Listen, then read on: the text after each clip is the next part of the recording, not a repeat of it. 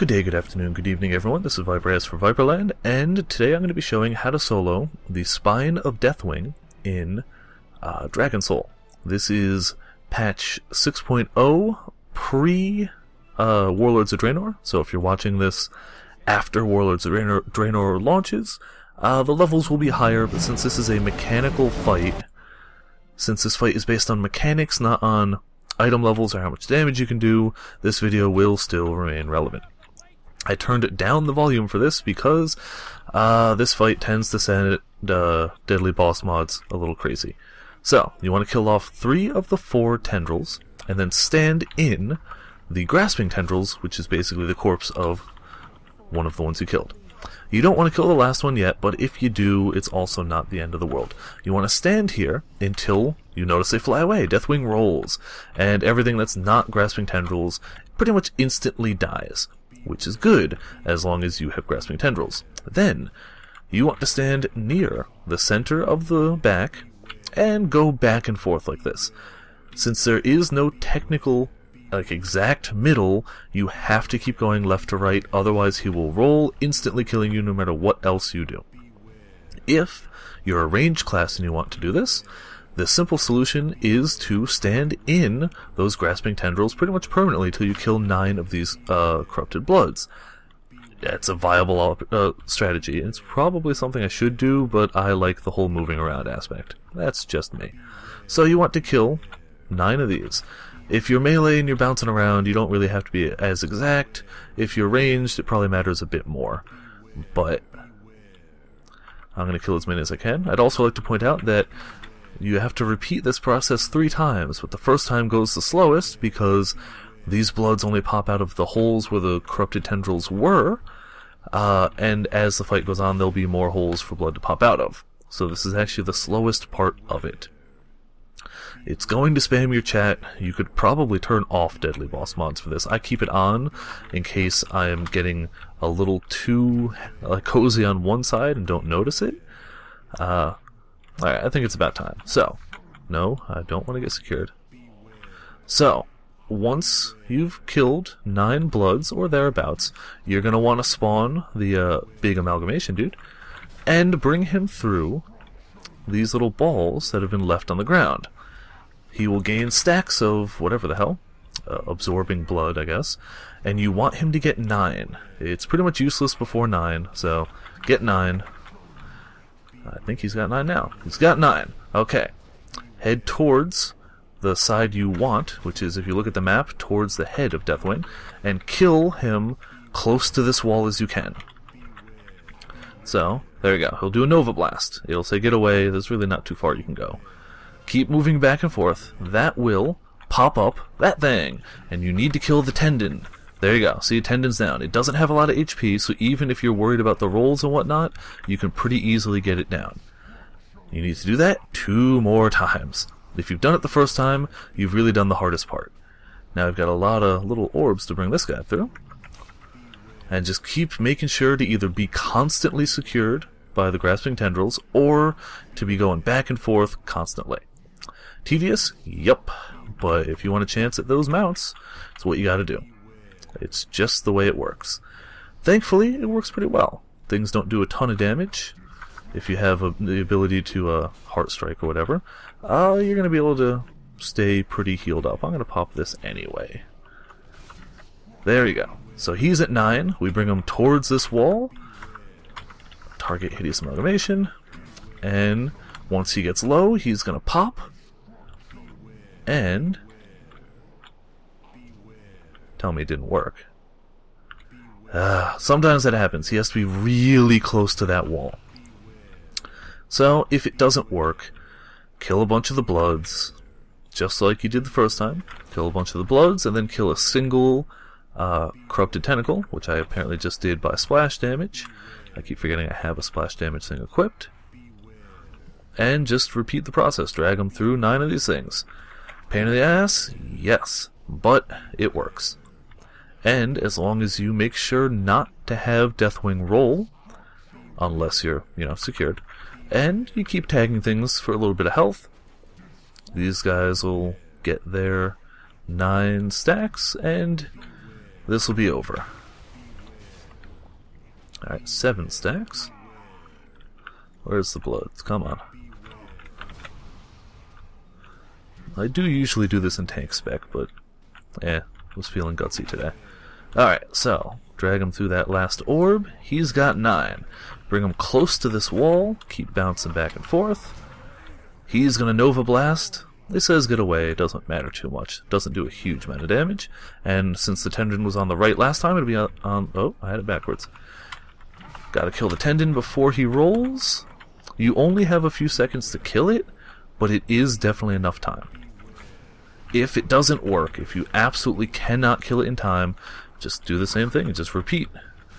It'll keep the amount of damage you've done to it. So if you brought it to half HP the first time, then when you repeat the process, it'll be at half HP, you kill it. The entire fight in general is not timed.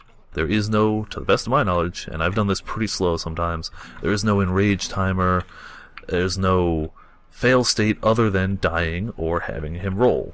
So, I know everyone wants to fly through old content, I know I did, but trying to fly through this is not really helpful.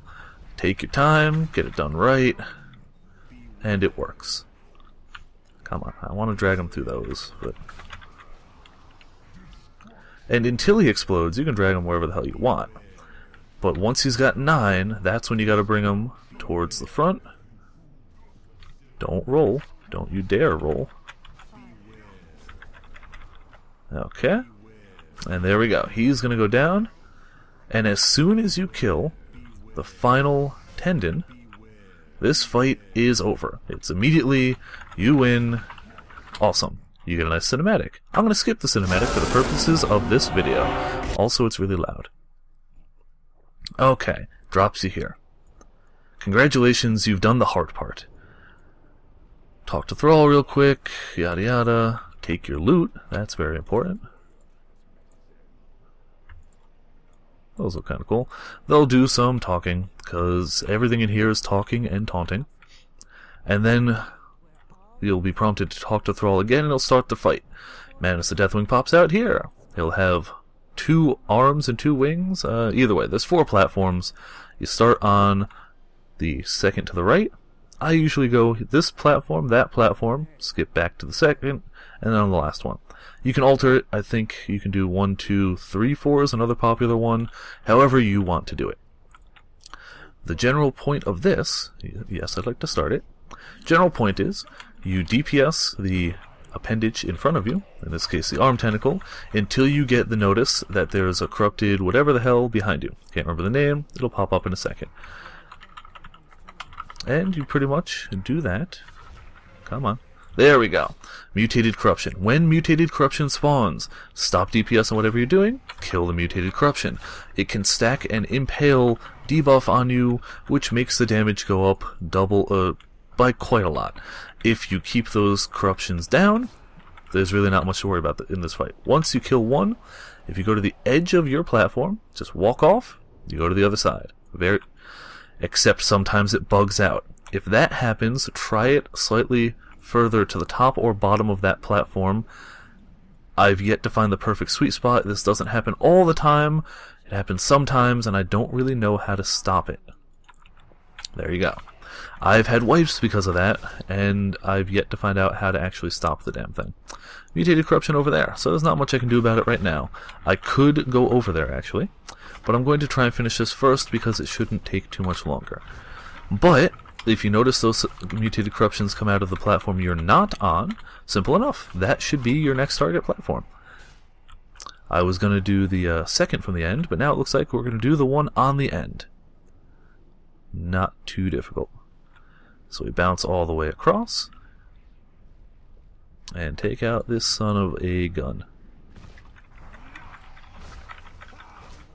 I believe the fight ends once you kill the 4 arm tentacles and wing tentacles, but I always kill the corruption anyway. And now we got one there, so that's my next platform either way.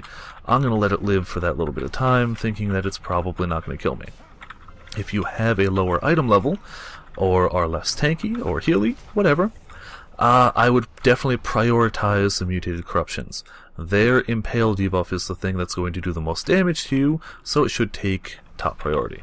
If you're not too worried about it at all, just kind of do whatever. Or do as I'm doing and not necessarily prioritize them over anything, but get them killed. And this should be the last of the arm and wing tentacles. La-di-da, it's gonna go down. You can AoE these guys, but I don't really have too much AoE, so I'm just kind of leaving them be. And you'll notice there's a mutated corruption way over there, so I guess we will see if the fight ends as soon as... Okay, it doesn't end, but it goes to phase 2. I'm gonna leave that thing alive, because I've got the Gift of the Naru, and I don't really care. So Deathwing's actual head comes down, which is huge, and that's why you kind of want to end on one of these platforms if you can. You just DPS it down. It goes really fast. It does not have a lot of health. So you just kind of use whatever you got. Deathwing is dead. That's it. Mutated Corruption goes away, and you pray that you've got your mount drop from the loot here. I don't know why it's not lootable yet. I guess we gotta wait for this. Come on, kill Deathwing so I can loot his chin, or his heart, or whatever the hell it is. This piece of him. And there you go. You get a, not a bad transmog axe. Pretty cool mace. And another movie. I'm going to skip it again. So, that is soloing all of Dragon Soul, 10-man, non-heroic, in 6.0. Thank you for watching. This has been ViperAS, and tune in next time for more solo videos.